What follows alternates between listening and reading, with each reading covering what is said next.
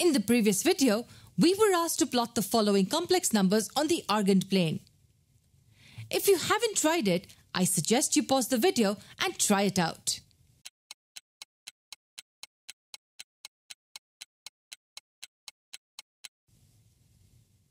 Okay, the first complex number is 1 plus 2i.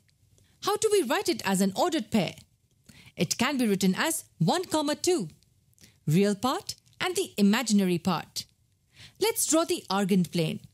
The horizontal axis is the real axis and the vertical axis is the imaginary axis. To plot this point, we move 1 unit right on the real axis and 2 units up on the imaginary axis. This will be the point. Let's call it point A. It was pretty easy, right? What about the next one? -2 plus I. The real part is -2 and the imaginary part is 1 times I. Hence, the ordered pair can be written as -2, 1.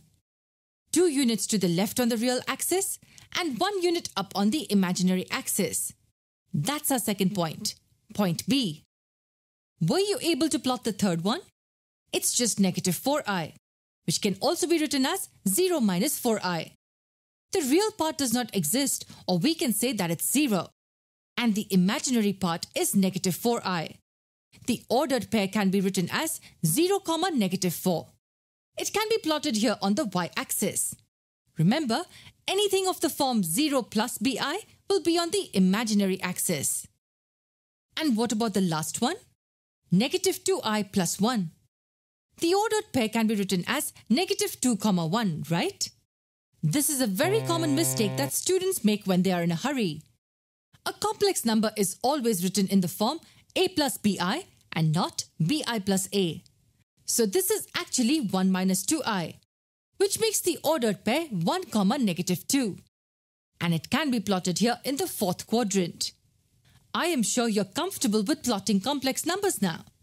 But wait, did you observe something? 1 minus 2i is the complex conjugate of 1 plus 2i. And this point on the Argand plane is the mirror image of this one along the real axis. That's an important point.